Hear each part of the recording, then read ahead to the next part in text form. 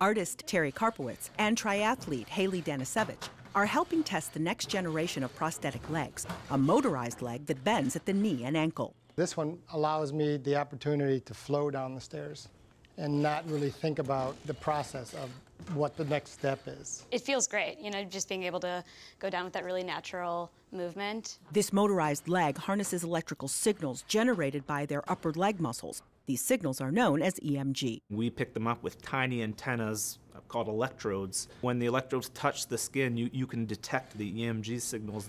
We pick those signals up and decode them. These signals help tell the leg how to move. Looking good. Traditional prosthetic legs are passive, functioning almost like a fancy walking stick. With this prosthetic leg, the power pushes you along. It can push you up out of a seat. It can push you up stairs or slopes.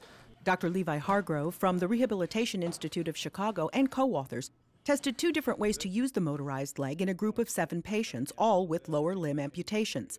One way incorporated EMG, the other way did not. Each patient tested both methods, but was not aware of which method was being used at a given time.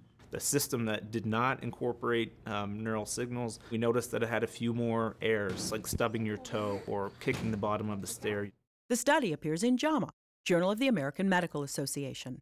Using EMG signals resulted in a leg that behaved better, made fewer mistakes, and people liked to use it better. It reduced error rates by almost 50%. It allows me that freedom to just be who I am, not necessarily an amputee.